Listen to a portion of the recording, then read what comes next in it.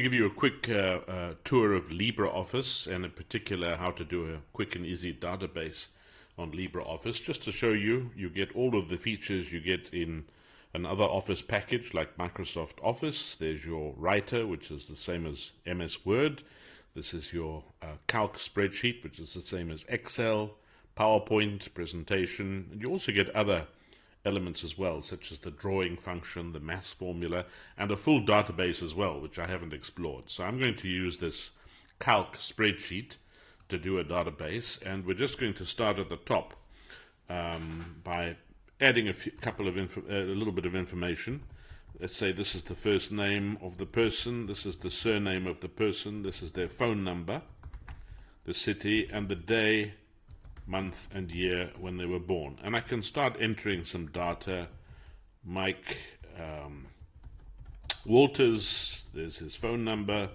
He lives in Cape Town and he was born on the 3rd of the 4th, 1980.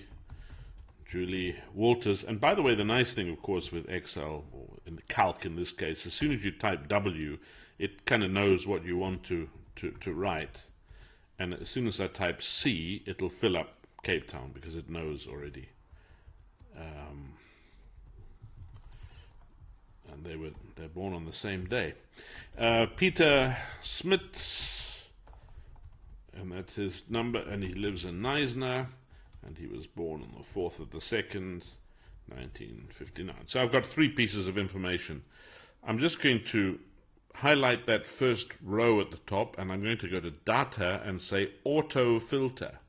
And what happens? Immediately I get this lovely little arrows, and as soon as you see the arrows, it means you can start sorting your data according to alphabetical order, sort ascending.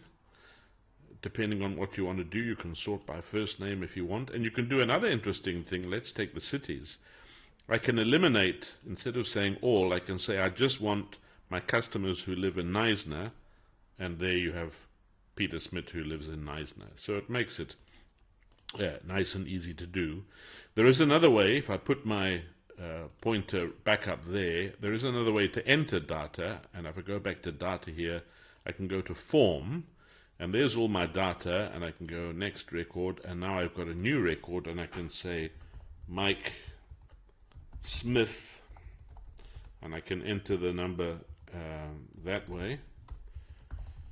Windhoek, 5th of the 6th, 1979, and I say new, and I've entered it that way. So it's just a different way of entering it. You can enter it on the spreadsheet, or you can use this little form to do it.